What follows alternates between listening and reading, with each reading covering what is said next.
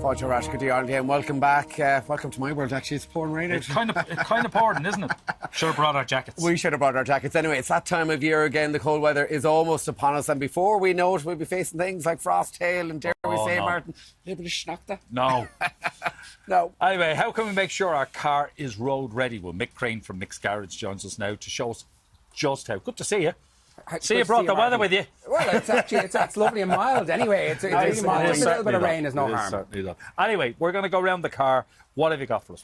So look, the important thing is when you're driving in winter is making absolutely sure that you do the simple things right. And the simple things right are making sure you can see through your windscreen, making sure that your tyres are pumped and at the right pressure, make sure your battery is good to go, and make sure that you're not just going to get caught on the side of the road. And you see so many people, that are driving, coming out of driveways and their car is frosted up and it takes them about a couple of miles now to get rid of that. All of those really simple things to get right.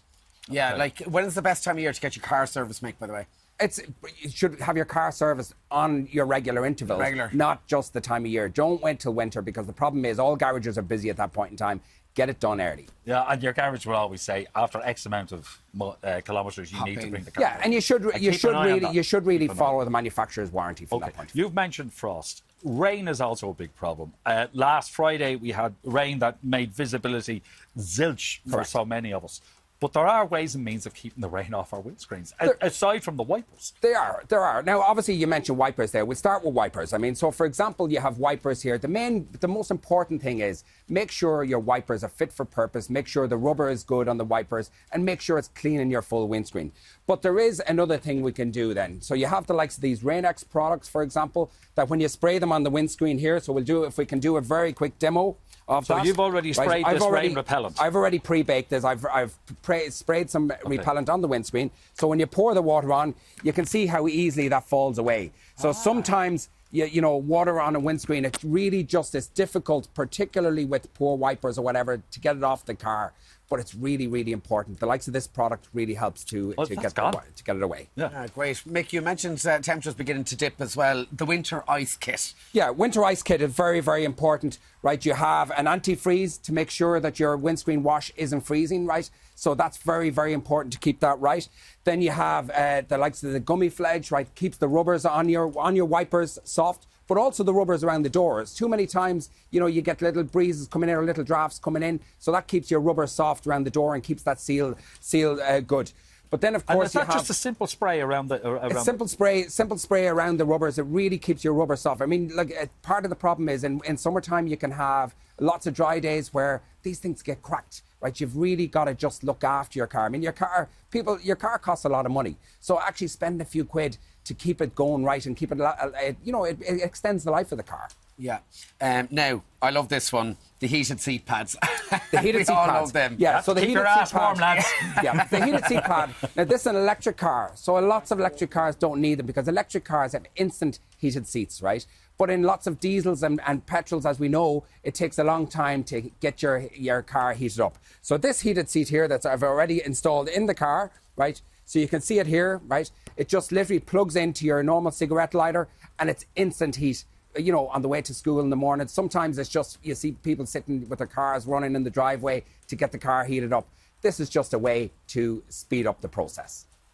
Okay, yeah, great. Nice. If you're warm, your rear end is nice and toasty, you're going to be happy. You're going to be happy. You're going to be happy. Everybody, and particularly the kids on the way to school, will be happy with that. Do you have heated seats, Martin? Yeah, I have heated seats and heated steering wheels, but hey, not everybody has that. You have a heated steering wheel? Yeah. That's chopped.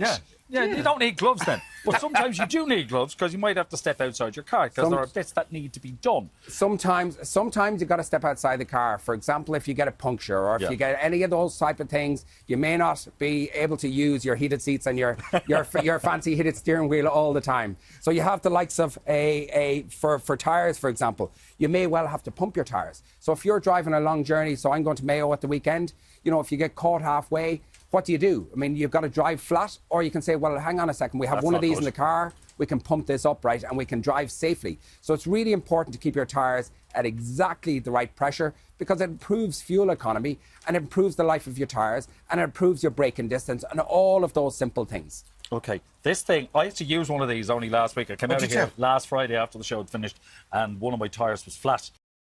and I had one of these in the boot. Within a couple of minutes, I was driving again. Oh, they're incredible. They're incredible because what it does is, look, you still have to get your puncture fixed, but it actually gives you an opportunity to get to the garage to get that done. It plugs into your cigarette plugs lighter. into your cigarette lighter, and off you go. Plugs in. They're amazing. Now, you also have the little pump gun there as well. Take us through that one, Mick. So the pump gun again, it's just another version of this. It's just a lighter weight version of this. So it's really, really handy device. But you can see how small they are. They don't take up a lot of room in your car, and it's just very, very handy to have those. Yeah. Simple little thing.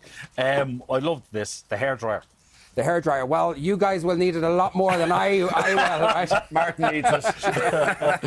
So the hairdryer here, right? Again, these are sort of gimmicky little things, but to have in the car, right? They're very, very useful. Again, it's a hairdryer. It's a hairdryer. Oh, it's a hairdryer. Look, it's a little foldable hairdryer. Yeah, I could do with that now in the morning. So very useful.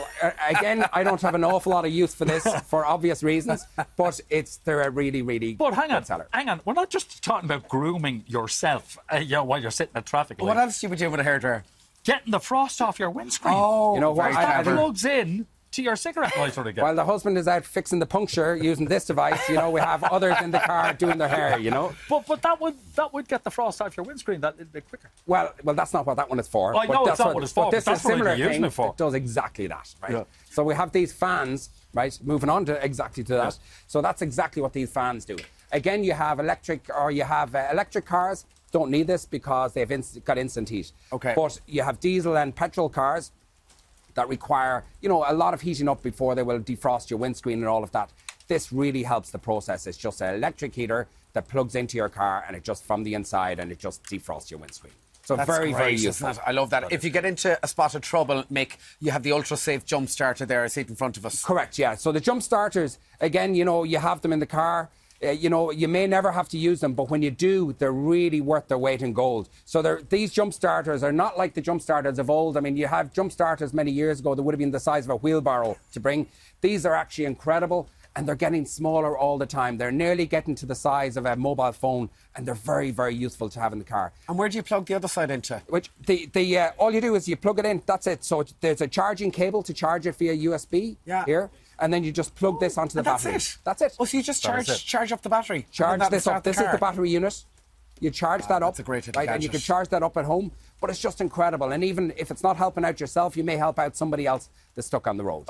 Absolutely amazing. And if you can't afford one of them, you can get your regular jump leads. You can get your regular. Need somebody else to give you a lend on our battery. You can get your regular jump leads push up as a well. hill or down a hill. Absolutely. Absolutely. The problem with jump leads, though, is batteries are not as easy to get to in lots of cars as they used to be. Sometimes they're hidden in the boot in BMWs and things like that. So it's the main thing is just make sure your battery is maintained at all times. Okay. If you are in a situation where you have broken down, you don't have one of these machines to get the thing going again, you're waiting for someone to come and rescue you, you are going to need your mobile device. And there's plenty of things you can get to charge your phone that you literally lie them on. That's exactly right. So there is a triangle here as well. So a triangle is very important in the car. If you are broken down, just put the triangle on the road. It's a high visibility thing, and it just lets people know that we have that there, right? But then you have all sorts of devices like these. These are charge banks, but they're also hand warmers, right? So the beauty of them is, they're great. They're really great. So I mean, they're you can hold them in your hand, and they keep your hands warm, but they also charge your phone as well. So it is really important, as you said, Martin. If you're broken down, you need to make sure that you're not losing power in your phone. Just lastly, because we are running out of time, should we encounter, and we will, it's winter time that's coming, snow and ice, the tyre socks. The tyre socks are the most amazing thing for snow and ice, right? I mean, we didn't have that much snow over the past couple of years. I think the last time we had a proper snow storm was about 10, 12 years ago. But when you get stuck, these things are amazing. They're like they're a fabric product that go in your tyres, and they will bring you absolutely anywhere. They're you just obviously incredible. missed the beast from the east. It's about 4 years ago, 5 years. But that wasn't as bad. Yeah. I'm sold on the hairdryer, Martin. You're still on the hairdryer. Mick, great to see you. It always is. Thank you, Mick. We're now car ready and car safe for the winter months ahead. For more from Mick, check out his website, MicksGarage.com. All right.